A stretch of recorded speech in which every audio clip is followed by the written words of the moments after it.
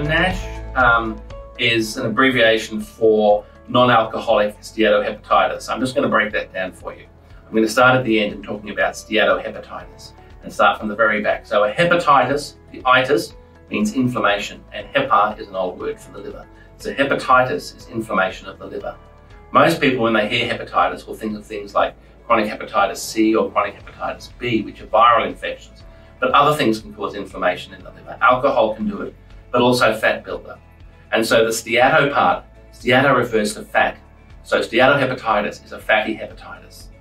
Now there's a number of different things which can cause steatohepatitis, but the list's smaller. So alcohol is an important cause of steatohepatitis, and also the steatohepatitis that occurs in association with diabetes and being overweight. So the steatohepatitis in the second category is called non-alcoholic steatohepatitis because alcohol is not contributing to that fatty liver disease, other factors are. Your liver is very important. You can't actually live without a liver. So you need a liver to keep you healthy. It does a whole range of things. It's quite wonderful what it can do. One of its main jobs is to look after our nutrition. So when we eat, the food gets digested in our intestines. It then gets absorbed into the bloodstream, and there's a special vein which comes from the gut, goes into the liver to take that food with all the nutrients in it to the liver. And then the liver looks after the processing of the sugars, the amino acids, which are the building blocks for the protein, and fats as well.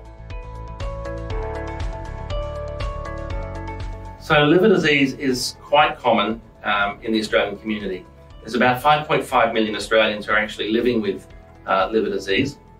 The most common form is fatty liver disease, and that probably affects somewhere between 25% and 30% of the adult Australian population. So fatty liver disease affects a lot of Australians.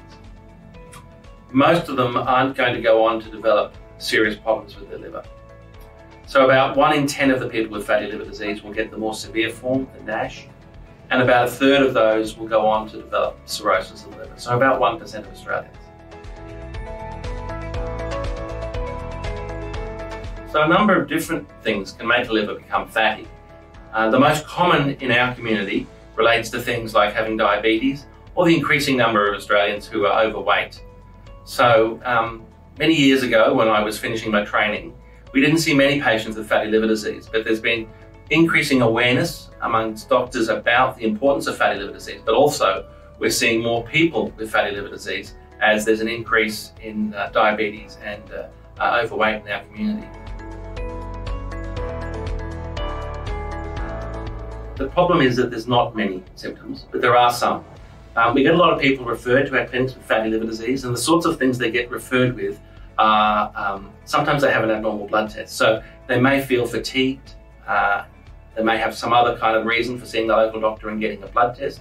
They have a blood test and it shows that their liver enzymes are raised, and then the GP will often refer them to have an ultrasound. When they have an ultrasound, it will show that the liver's fatty, and then the GP will then refer them to us for further evaluation. And some people seem to get discomfort around the liver when they've got fatty liver disease. By no means everyone, but there do seem to be some people who get a bit of discomfort.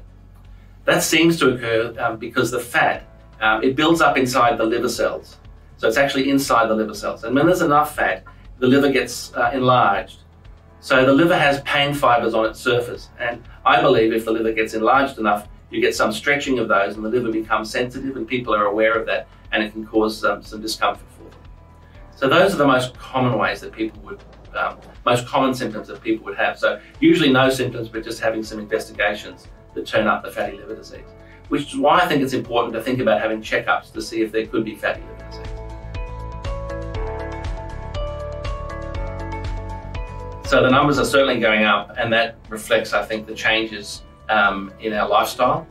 And so potentially it's possible to prevent the people developing NAFLD, and there's also options for treating it once people have NAFLD. And the mainstay of doing that is around lifestyle measures.